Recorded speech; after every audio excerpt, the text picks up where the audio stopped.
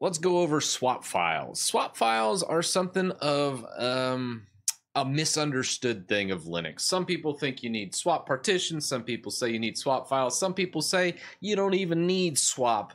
And really, the answer is it depends. So in this video, we're going to go over that. We're going to explain basically the differences between partition and swap file and how to enable both, how to use both, and then if you even need to use it, or maybe not use it as much as you do.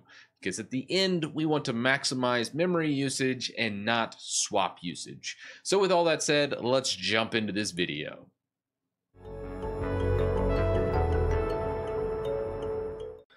Okay, so let's jump right in here. This is just a standard Linux installation with a swap file in here. So let's take a look at just the specs we have. I'm going to run an HTOP. If you haven't used HTOP before, every distribution out there has it, whether it's Arch, Debian, you name it, just install HTOP.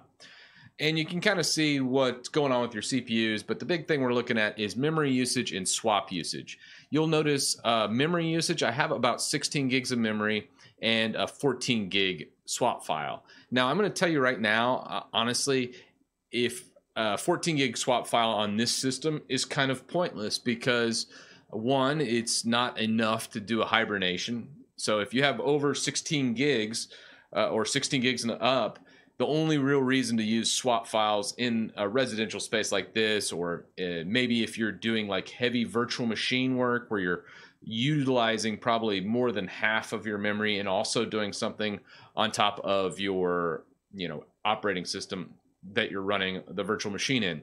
So if you're not big on virtual machines and you're basically just using your Linux box for just regular stuff, whether that be games, video editing, whatever it might be, you probably don't even need a swap file. So in this instance, a 14 gig swap file is kind of pointless because that's all I really use this box for, is just testing like this. So I would probably actually just disable it altogether. But we can also kind of talk about when you need swap files. Now, swap files by themselves, you need for hibernation, which I just mentioned, or like system standby and those types of things. You need to have a big enough swap to cover all of your memory. And technically, you probably should have a little more than what you have in your memory just to make sure. Now, on top of that, it depends on your swap file. Some people always say have enough swap to cover your memory for just hibernation. However, when you get to like 8 gigs, that's probably a good thing. Like if you're in 8 gigs, you probably want about a 10 gig swap. And if you're at 4 gigs or 2 gigs of memory, you don't have much, I would recommend probably double or triple what you have. If you're at 2 gigs, I'd probably recommend a 6 gig swap file. And if you're at 4 gigs of memory, I'd probably recommend around an 8 gig swap file. So just keep that in mind as far as just how big your swap file should be.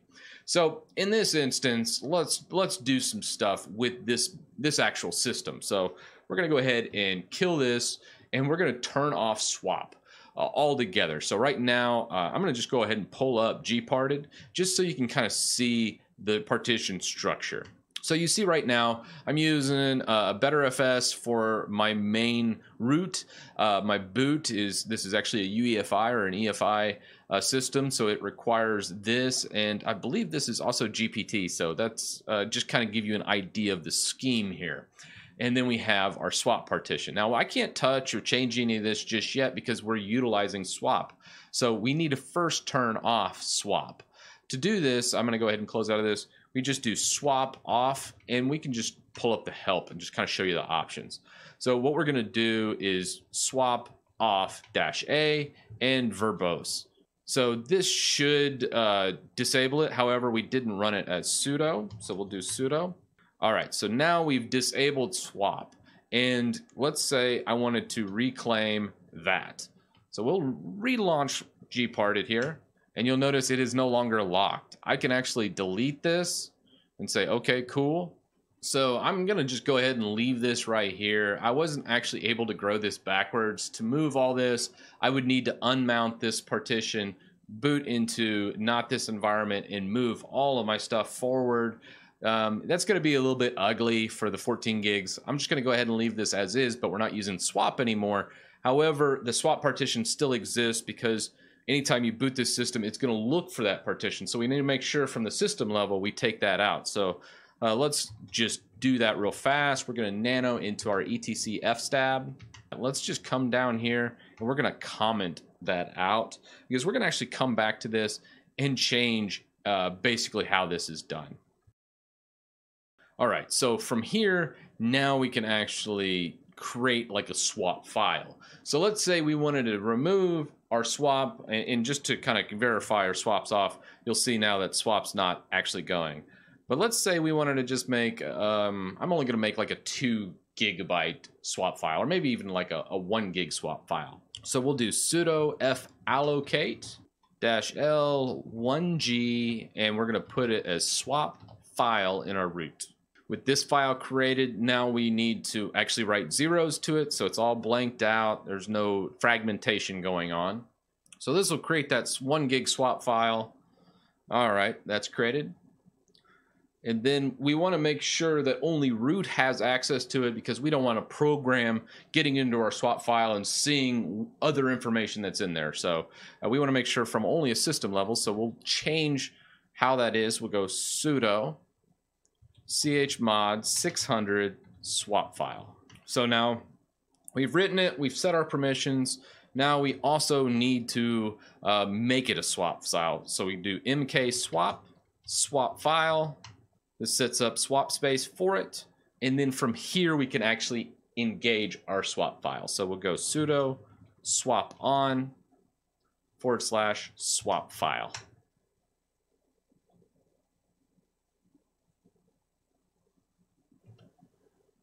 Okay, so we found some stuff out after doing some research of why this wasn't working. And it wasn't anything with my distribution. It's actually BetterFS. BetterFS actually does what's called copy on write, and it does this a lot. That's how you get like really quick snapshots and other really cool features with BetterFS. But natively, BetterFS does not support swap files. And what you can do is put like a no cow or no copy on write attribute to the swap file and go about enabling it that way. However, if you have BetterFS, I wouldn't recommend it. A lot of people are like, this is super experimental. Not really very many people use swap files with BetterFS. So long story short, don't use a swap file with BetterFS is my recommendation, as nobody else on the internet really contributes on this actual thought process. Many people say it can be done. However, I just wouldn't recommend it because of how BetterFS is designed. So swap files in BetterFS, don't do it, is my recommendation. If you need it, obviously, just use a partition and just do it that way. So even though the beginning of this video is like, there's no difference between the two, look at that. Actually practicing it and doing it, we discovered something new that's not well documented on the internet. So anyways, I thought this was kind of an interesting deal, and that's why I showed it. But honestly, most people aren't running BetterFS, and these steps can be followed completely to the end, and you'll be completely fine. So just know that as far as using swap files and swap partitions, they're basically the same. Now, with all that said, we're just going to do one final check here, look up and just do a cat of our fstab. All this looks good. I actually marked out the old swap, so we're good there, and we'll just exit out, and then we'll just do an htop as well. And you'll notice that the swap file is off. Now, since this is 16 gigs of memory, I'm going to continue to leave the swap file off. However, let's say you have a swap partition or a swap file. Honestly, performance-wise, it doesn't matter. Let's say it's utilizing too much of the swap file. Let's say you had 16 gigs, but you're big on VMs and you really only want to use that swap file when you absolutely have to use it. So you can do something called vm.swappiness, and that is actually going to be in nano. We'll actually go to etc or nano etc systemctl.conf. Now, this is blank because there's nothing here, but a lot of systems, when you have a swap file, has what's called swappiness. So we're going to go and just type this out real fast just so you can see it. Swappiness, and this is usually equals 10.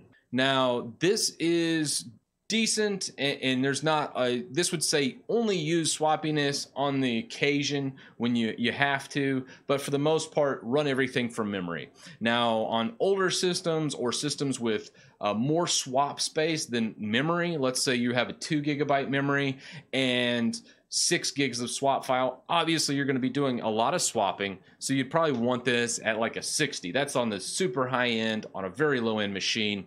That's what that would look like. Now let's say on my inside machine, some people are like, holy crap, you got tons of memory and tons of swap space, what the heck? And sometimes I'll run 3 or 4 virtual machines all within that same PC, and my swappiness actually looks like that.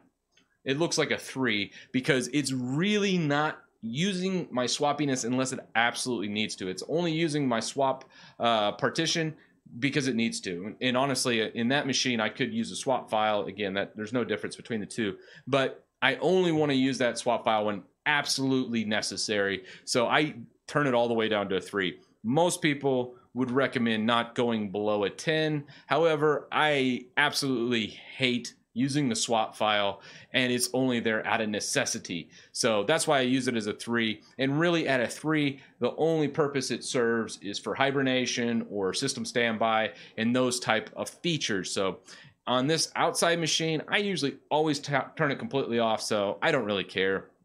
And I won't use a swap file for it. But if you do use hibernation or system standby and you only really want that feature and not really utilize your swap file, I would crank it down to something like this. And that way you can have your feature, but also not be bogged down by using swap file, because obviously you don't really need it with 16 gigs of memory and you're not heavy on resource usage, or you're barely ever tapping into it. So that's a good explanation as far as when you want to use a swap, when you don't, and you can tinker around with this value and figure out what's right for you and your system. So that was swap in Linux. I hope you guys enjoyed this, because honestly, it took a little bit of research because I was trying to really figure out exactly when one would be better than the other. And a lot of times I would find a lot of this good information. I was like, okay, this will make the perfect video for today. But let me know your thoughts down in the comments section below. And a big shout out to my patrons. Without you, I wouldn't be able to make videos like this one. And I'll see you in the next one.